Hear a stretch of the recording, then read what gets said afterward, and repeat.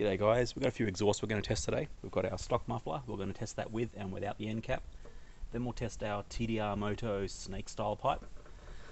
Then we'll move on to our CDH66 pipe. And then finally CDH66 with a muffler. Let's go. I spent the time to rejet the carb between each exhaust, so the power we're going to get today is the optimal power we can get from this combo.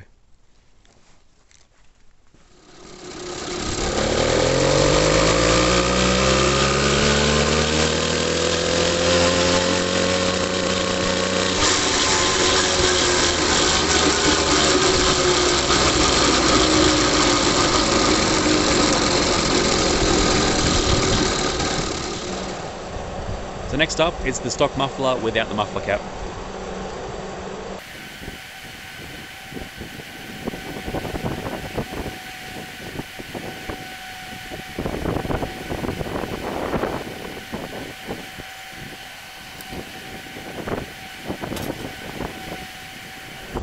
Run 2, stock muffler, no end cap.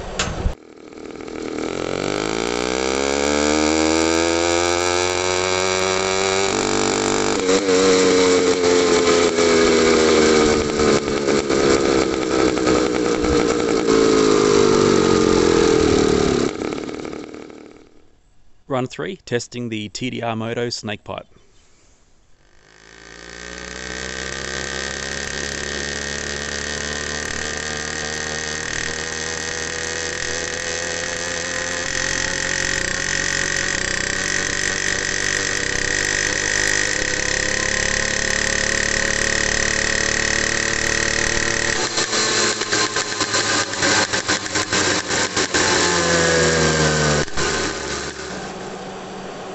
That burnt my leg a little. I'll give it a minute to cool off and then we'll fit up the CDH66.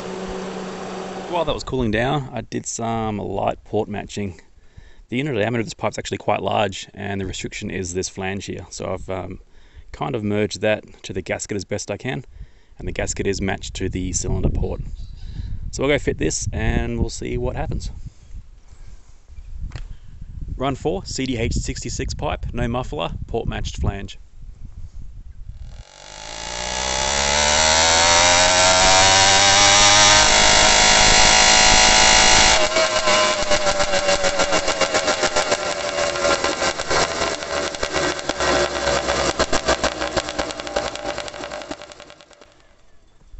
Okay, run 5, we're going to add this muffler. This is from a KX85. Surprisingly, it has the same stinger diameter. Camera, there. So I'll fit this and see if that helps or hurts.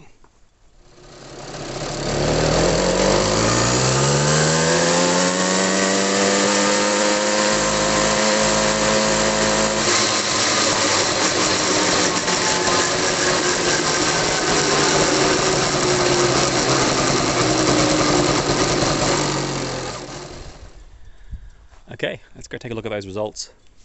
So here's our results. The 1.5 horsepower line is pretty much flat from 10 miles per hour out to 30 miles per hour. That's our stock exhaust. When we remove the cap, we see it increase to 3 horsepower, which is double the horsepower. And it starts to taper off after about 17 miles per hour, and it dips below the stock power at about 24 miles per hour. So if you want low end, take that cap off. It's a bit loud, but yeah, pretty good gains. Next up was the snake pipe, and that gave us a peak of 2 horsepower down at about 13 miles per hour, but it quickly dropped below the stock muffler at about 15 miles per hour, and it made about half a horsepower, and yeah, it just ran like crap towards the end. Then we tried the CDH66, that gave us a peak of 3.2 horsepower, and that peaked around about 21 miles per hour, so that's a pretty good curve there. And after we added the muffler, a completely different torque curve. We've got a 3.9 horsepower peak at 20 miles per hour, and it's a pretty broad power curve here, so that'll pull pretty hard and get some good hill climbing and top speed. It did completely run out of power at about 28 miles per hour, but before that, huge gains. We've still got a bunch more mods to try. We've got the OZ and G2 re-blocks. We've got different cylinders, different heads, a couple of different carbies, and our tillets and carbies arriving today, I think. We're also going to try hydroform our own expansion chamber, see how we go with that. And yeah, hopefully these tests help you save a bit of money and give you a better idea of what works and what doesn't. If you want to chip in, we've got a Patreon. You can throw a couple of dollars our way and help us buy different pipes and other bits and pieces that you recommend. That's about it for this video. Be sure to like, subscribe and share, and we'll see you in the next one with hopefully carby testing.